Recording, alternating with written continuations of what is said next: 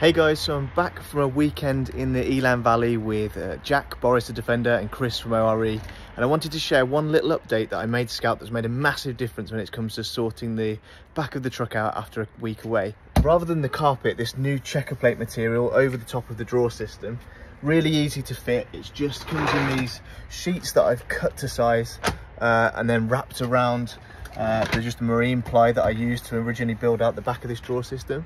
It's made a massive difference in cleaning the truck out. So previously I had this kind of wiry carpet and all of the wood and the mud would get stuck in the carpet and it would never look clean.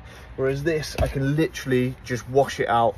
It's made a massive difference when I've come home to sorting the truck out. So I definitely recommend checking out this kind of material if you're looking at kitting out any of the back of your truck.